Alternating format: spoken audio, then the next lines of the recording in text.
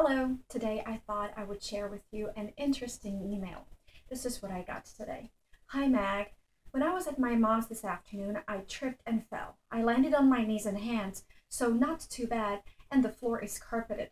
Just panicking, I'm sure I'm overreacting. Well, this is a concern for every patient. I remember when I was going through the IVF treatment, whenever the embryos were placed in my uterus, I was on pins and needles. I was afraid to step down the stairs. I was afraid to sleep on my belly, and I would just wake up in panic if I woke up in the middle of the night and I was laying on my belly. So we all put so much emotions, efforts, not to mention money into our treatments that we want to make sure that we're doing the best we possibly can to have the best results. Well, what to answer to this email? Of course, anybody would panic if they fell because we think that the embryos in us is very fragile, and it is, don't get me wrong, but we've had a lot of patients have different accidents over the times.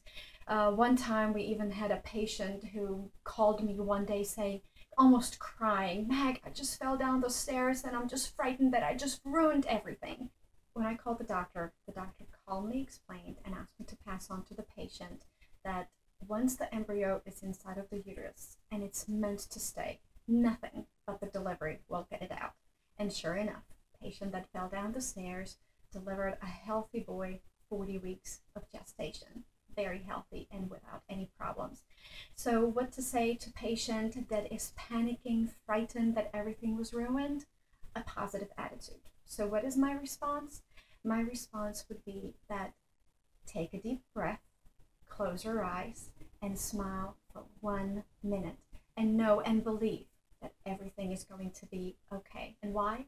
Because perception is reality. Good luck.